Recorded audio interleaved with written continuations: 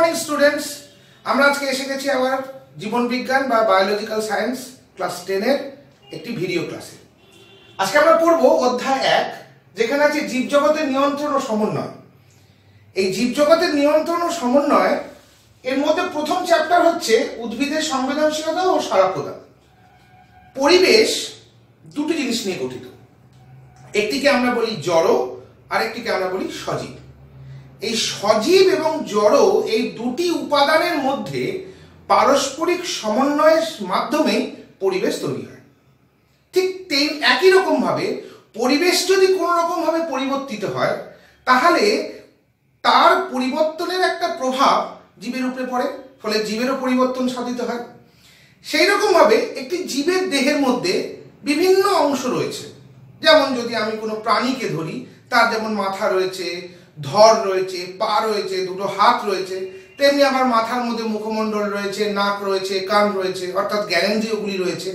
এই সমস্ত জিনিসগুলি যেমন রয়েছে, তেমনি একটি উদ্ভিদেও যদি আমি ধরি, তার শাখা প্রশাখা, পাতা, ফল, ফুল, মূল সবকিছু রয়েছে। মূল দ্বারা জল শোষিত হচ্ছে, সেটা কাণ্ডের মাধ্যম দিয়ে পাতা দিয়ে চলে যাচ্ছে।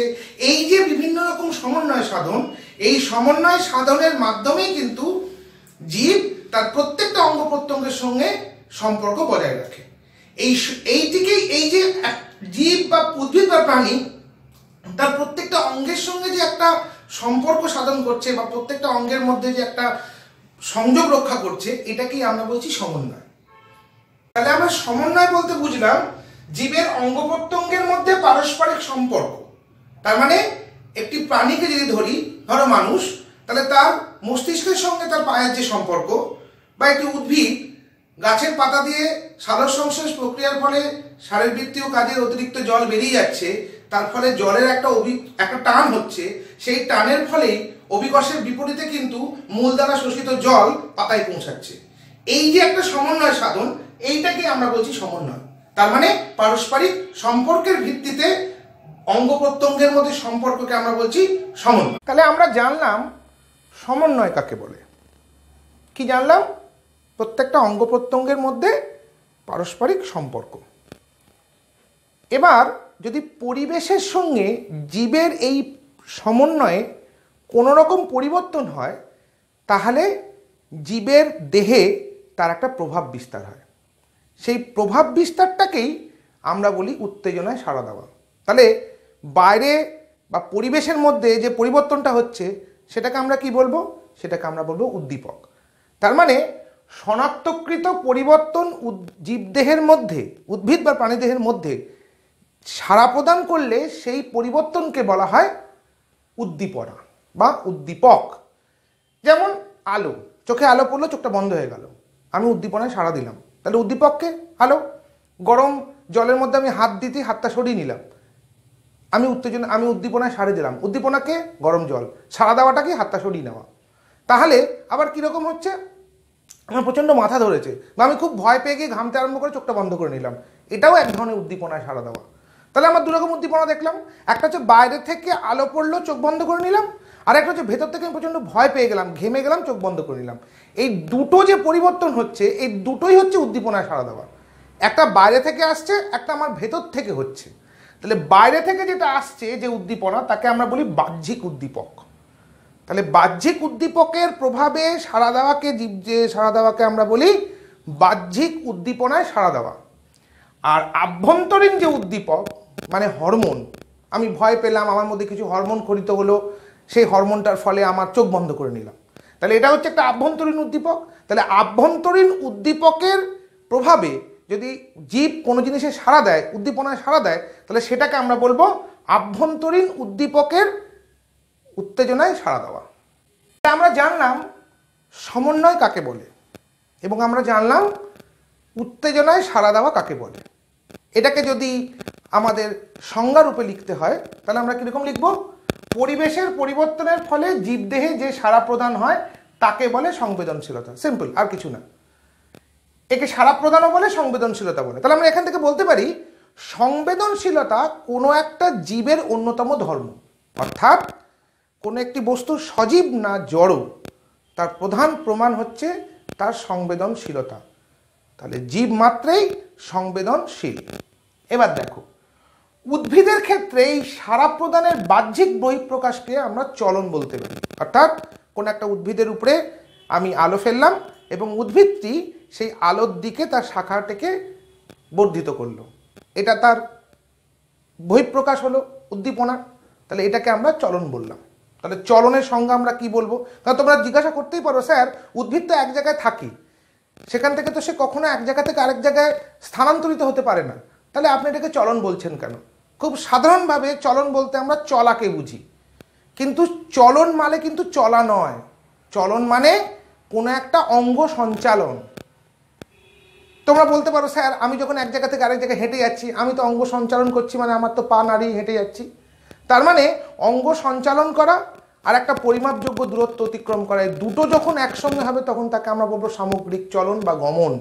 কিন্তু যদি আমি শুধু অঙ্গ সঞ্চালন করি, আমি হাত নাড়লাম, আমি এক জায়গা থেকে আরেক জায়গায় গেলাম, কিন্তু আমি তো একটা সঞ্চালন করলাম অঙ্গের, এটাকে আমরা বলতে পারি চলন। তাহলে চলনের সংজ্ঞা দিলে কীরকম হবে? কোনো জীব যখন কোনো একটি স্থানে আবদ্ধ থেকে, এটাই কিন্তু সব থেকে ইম্পর্টেন্ট, কোনো জীব যখন কোনো একটি স্থানে আবদ্ধ থেকে উদ্দীপকের প্রভাবে কেবলমাত্র অঙ্গ সঞ্চালনের মাধ্যমে সাড়া প্রদান করে, তাকে বলে চলন। পরীক্ষার হলে যেন এই জিনিসটা একদম এক্স্যাক্টলি এরকম লেখা হয়, কোনো জীব যখন কোনো একটি স্থানে আবদ্ধ থেকে উদ্দীপকের প্রভাবে কেবলমাত্র অঙ্গ সঞ্চালনের মাধ্যমে সাড়া প্রদান করে তখন তাকে বলে চলন। যেমন আলোর অভিমুখে উদ্ভিদের বৃদ্ধি, আলো পড়ছে, উদ্ভিদের অঙ্গ সেদিকে বৃদ্ধি পাচ্ছে, এটা কি আমরা বলছি চলন।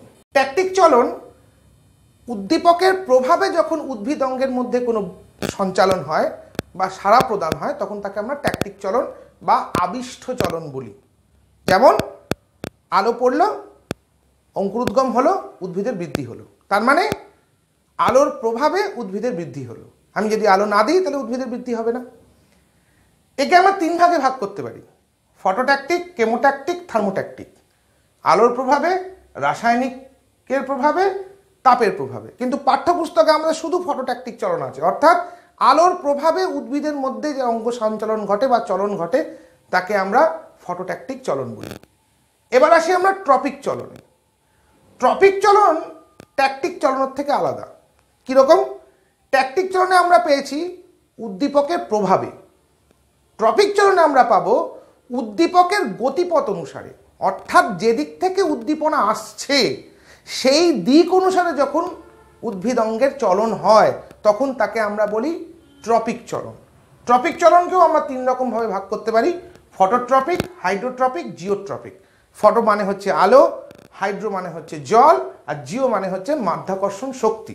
তার মানে আলোর প্রভাবে যে চলন হবে বা আলোর গতিপথ অনুসারে যে চলন হবে তাকে আমরা বলবো ফটোট্রপিক চলন, জলের গতিপথ অনুসারে। এবার এইখানে আমার একটা জিনিস বলার আছে, দেখো আমরা হাইড্রোট্রপিক চলনের নিচে প্লাস অর মাইনাস দিয়ে রেখেছি। এটার মানে কি? জলের গতিপথের দিক কোনটা? মাটির দিকে। তার মানে জল মাটির মধ্যে দিয়ে বা উপর থেকে নিচের দিকে বইবে, তাহলে জল যেদিকে যাচ্ছে সেই দিকে উদ্ভিদ অঙ্গের যে অঙ্গ সঞ্চালন হবে তাকে আমরা বলবো পজিটিভ হাইড্রোট্রপিক বা ধনাত্মক হাইড্রোট্রপিক। কি? মূলের বৃদ্ধি, ঠিক আছে। আর জলের বিপরীত দিকে, মানে জল যেদিকে প্রবাহিত হয়, জল কোথায় প্রবাহিত হয়? উপর থেকে নিচের দিকে। মূল কোত্থেকে আসে? উপরের থেকে নিচের দিকে যায়, মানে মাটির ভেতরে বয়ে যায়। তাহলে এর উল্টো দিকে যেটা হবে সেটাকে আমরা বলবো নেগেটিভলি হাইড্রোট্রপিক বা ঋণাত্মক হাইড্রোট্রপিক চলন। সেটা কোনটা? কাণ্ডের বৃদ্ধি হলো। নেক্সট আমাদের আসছে জিওট্রপিক বা মাধ্যাকর্ষণ শক্তির বা ভূশক্তির অনুযায়ী যে চলন, অর্থাৎ ভূশক্তির প্রভাবে উদ্ভিদ অঙ্গের যে চলন। কোনটা? মাটির মধ্যে কোনটা যায়? মাটির মধ্যে যায় উদ্ভিদ মূল, তার মানে উদ্ভিদের মূল মাধ্যাকর্ষণ শক্তির দিকে যাচ্ছে, তাহলে এটাকে আমরা বলবো পজিটিভলি জিওট্রপিক। আর কাণ্ড মাধ্যাকর্ষণ শক্তির উল্টো দিকে বৃদ্ধি পাচ্ছে, তাহলে এটাকে আমরা বলবো নেগেটিভলি জিওট্রপিক। এরপরে আসি ন্যাস্টিক চলন। আমরা দেখলাম উদ্দীপনার প্রভাবে, উদ্দীপকের গতিপথ অনুসারে। এবার আমরা দেখব উদ্দীপকের প্রভাবও নয়, গতিপথও নয়, উদ্দীপকের ঘনত্ব বা উদ্দীপক কতটা বের হচ্ছে বা উদ্দীপনা কতটা আসছে তার উপর নির্ভর করে যে চলন।